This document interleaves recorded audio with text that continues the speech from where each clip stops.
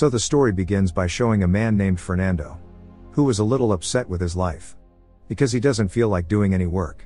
That's why he makes paintings, etc., but he could not see that passion in it, the one whom he was looking for. Then he gets upset and goes to the psychiatrist for the solution of his problems, who suggests, after listening to his problems, that if you do some physical activity, you might start feeling like it. Hearing this, he starts learning martial arts. But even there he does not get satisfaction. That's why when he is going towards home in the evening, that's why his cigarette gets extinguished due to sudden rain, because of which he throws it into the flowing water. The one who was taking that cigarette to the sewage of a bank in front, seeing which Fernando becomes happy, because here he had found his purpose. He had now understood that doing which work would make him happy. In fact, he could have easily escaped by robbing a bank through this sewage, for which now he needed a good team. So he goes to his friend Sebastian, to whom he tells everything about his plan to commit robbery. Then Sebastian advises him that he should first find an investor for this, so that they can make arrangements for the things used in this work like vehicle, etc., which seems right to Fernando too. So he goes to meet such a man, according to him, who could play the role of an investor in his work. But the man flatly refuses Fernando, because he did not have enough money to give him funding, due to which he gives the address of another man to Fernando, which according to him can help Fernando. We are then shown a man named Mario, who often used to visit his daughter's parlor just so that he could beat up the girls. Seeing that, his daughter Lucy gets very angry with him, because along with doing all this, he also does the work of theft. But Mario, not paying much attention to her words, gives her the money and goes away. After which we see him entering the house through the window at night. On reaching where he very easily opens a safe and steals all the money kept inside it. Then he comes out quietly, where a car was following him. What Mario had already known. He thinks that maybe some policeman is following him. But the car actually contains Fernando, on which Mario attacks. But when he sees that Fernando has no gun, so he leaves her and goes straight to his house, where he gets a voicemail from a friend, in which he is telling Mario that a man named Fernando wants to meet him, because he has a very big plan. So they go to meet him tomorrow, which Mario overhears arrives the next day at an ice cream parlor to meet Fernando, where both recognize each other. Then Fernando takes Mario to show him the bank, where he makes him understand everything very well about his plan of this robbery. Then he removes the lid of a nearby sewage line and puts a measuring tape in it, so that he can measure the distance of this sewage from the road. So now both of them open another nearby main hole and go down in it, from which they come to know that this distance is actually 18 meters.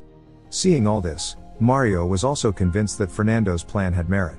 So he gets ready to support her in this robbery. After which he reaches directly to his daughter Lucy, which was still very angry with him, because he had reached home very late. And he also suspected that his father has not started some wrong work again. Mario makes a lot of excuses for this. Meanwhile, the next day, Mario goes to meet him with his informant, Dibuja, where Fernando begins to tell them more things. So Mario tells Dibuja that he really liked the plan, but he doubts Fernando's ability. To which Dibuja tells him not to worry, because if anything goes wrong during this robbery, he will trap him and get away. So now Mario starts listening calmly to everything Fernando says, in which we learn that Fernando was worried about the sensors installed in the bank, which is treated by Mario. For this, the very next day, Mario goes to the bank with a friend, Sebastian, and starts taking photos of everything present there through a camera. When the matter reaches the security through the CCTV camera there, they catch hold of Mario and start searching him. At the same time, those people open his camera and start looking at it. But it is completely empty. That's why they are forced to leave Mario, because he had very carefully removed the memory chip in the camera before the search. After which all these people together are looking at the blueprint of the bank, where Fernando tells everyone that now they just have to find out somehow, how far is the distance from the bank's back to the sewerage manhole. Which work Dibuja does very easily. He tells that this distance is actually 60 meters and 20 centimeters. So now they had to do the work of digging a tunnel from the manhole to the same distance, so that these people can get out easily along with doing robbery through that route. That's why now everyone starts working.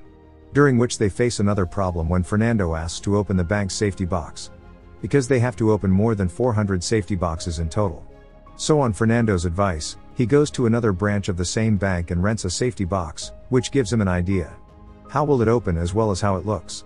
After which they return to the tunnel, which is half dug by Sebastian. But he needed some equipments to do further work, for which Fernando expects Mario to invest more. But he flatly refuses for this, because he had already paid a lot of money. Meanwhile, after robbing a bank, Fernando gets away with a strange van, which was looking strange just by looking at it. That's why the police get suspicious on them. Because of which they start checking their papers, etc. This is where Albert, the new member of the team, comes in handy. He removes the suspicion of the police with the help of his wife, but he had also included his wife in all this. That's why Mario must not be feeling right. However, Albert assures her not to worry at all. He will not face any problem because of his wife. But now their difficulties were going to increase even more. Because on day 1 when they were drilling, due to landslide, their remaining equipments also get broken. Now these guys have to ask Mario's help again to get it again. Which had completely changed after this incident. He felt that they would not be successful in this robbery, so he refused to give more money and left this team as well.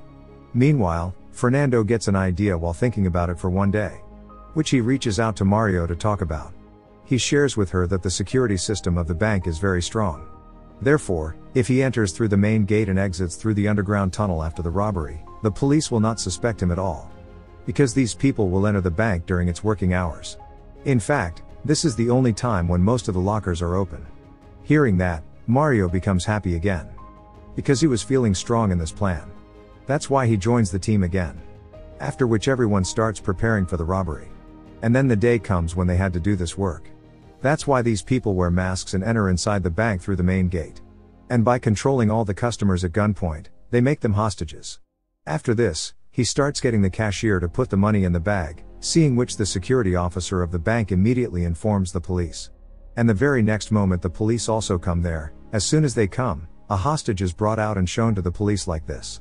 That those people are about to exit from the main gate itself. Then these people also throw out the security officer of the bank in front of the police. Seeing what the police could not understand what they want to do. Here, the phase 2 of the robbery had started inside the bank, in which with the help of Sebastian, these people break open all the lockers with the help of a machine and start withdrawing money. The police standing outside did not want to create any disturbance in any kind of haste. So the captain tries to talk to Robert via phone. Mario picks up the phone. And here he starts gossiping with the police to confuse them. On the other hand, these people break all the security cameras of the bank. During which the police speak to Captain Mario. That if those people surrender now, then their punishment can be forgiven, because they will not be able to get out of here after doing anything. Meanwhile, Mario learns that one of his hostages, another lady, has a birthday today. Because of which Mario frees him as well. Then he tells the captain that he has freed a hostage. Therefore, if he wants to see the lives of other people safe, he should call the district attorney here for them. And also make arrangements for their safe exit. Meanwhile, the lockers were being broken with his ice machine. It shuts down due to overheating, so these people wait for it to cool down. However, by now Fernando has sent the money from half the lockers to Sebastian in the tunnel. Meanwhile, the captain tries to convince Mario again. But instead, Mario is wasting all of their time. Here, as soon as the machine cools down, these people quickly finish the rest of the work and start going to the tunnel. Among all of whom even the captain had realized by now that Mario was just passing the time with him. The rest of the people are cooking some other quiche inside, so he quickly calls the special forces. At the same time, Fernando leaves his gun in the bank as a sign. As soon as he leaves, all the hostages tell the police about the situation inside through their phones, hearing which the police with the help of special forces enter the bank. Comes where these people see a tunnel, at the mouth of which a grenade was hanging. That's why the captain and other policemen stay away from him. But then the captain gets a call from his junior officer, who tells him that the guns they have actually received are fake. Which meant that this grenade would also be fake. So the captain immediately removes him. And everyone goes inside it. But by now all the robbers have reached the manhole ladder via boat, on top of which a van and its driver are waiting for them. To whom all these people reach quickly with money. And ride in it and leave from there. After which the police do not even find the names of all 4 in the tunnel. That means with the help of fake guns and grenades, without harming anyone, they had executed such a big robbery. At the moment, everyone was very happy after getting so much money, and so that the police do not find anything, they let the van go too. So that no evidence is left behind. Then these people start spending their lives happily. But he had made a mistake in only one place, which Albert had also told about this plan to his wife. Because whenever she sees Albert with another girl. So she angrily goes and tells the police that her husband was also involved in the bank robbery that took place. With the help of which the police arrests all the money including Albert. But when Fernando learns about this, he runs away from the city, but everyone else is caught. Including Mario. Because of which his daughter Lucy comes to visit him in prison. She tells her father that she will get him released by getting a good lawyer. But Mario forbids him to do so, and says that he should just focus on his future. Several days later, the special forces finally capture Fernando as well. Then we see him coming out after serving his sentence. Because these people used fake weapons and not real ones. And also didn't hurt anyone. That's why they get less punishment. However, Mario was freed before Fernando, who was waiting on him when he got out of jail. And this movie is about to end.